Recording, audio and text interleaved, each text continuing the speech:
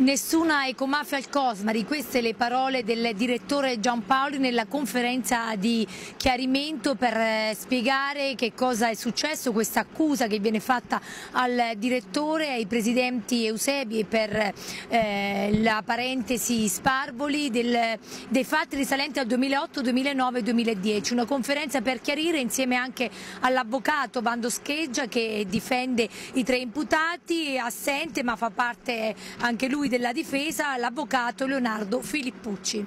L'ecomafia è una follia, cioè parlare di ecomafia sono, come dire, fatti che noi smonteremo uno per uno.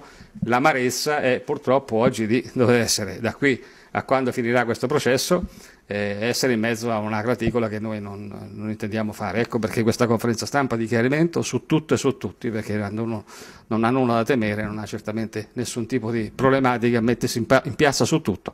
Ho detto alla perizia che è una vergogna, lo ripeto, è una vergogna chi l'ha stilata. Mi dispiace che anche chi non l'ha valutata attentamente.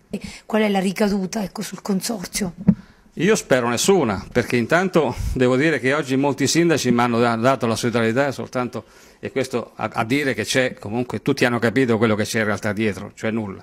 Io spero che non ci siano ricadute di sorta in termini di altri, perché qui qualcuno dovrà pure alla fine di tutti i percorsi prendersi le proprie responsabilità come ce le vediamo noi. Ci troviamo a combattere con quelli che, ripeto, sono definiti oggi i mostri nuovi, no? Essere messi sulla graticola ormai in questione si vede sempre è uno sport nazionale. No, su questo io non ci sto, io ho dedicato la mia vita al pubblico, sono trasparente e tutti penso che avranno anche avuto modo di vederlo. La interpreta anche un po' come un attacco personale?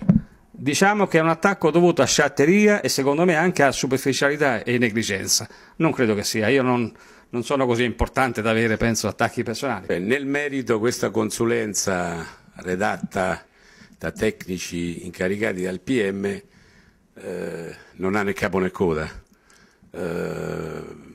fa degli errori madornali, ma l'errore a parer mio non è soltanto del consulente, ma l'errore è anche, forse soprattutto, del magistrato che ha ritenuto di rinviare a giudizio il direttore e i due ex presidenti del Cosmari. Perché la norma che si contesta prevede necessariamente per la sua sussistenza intanto un requisito soggettivo.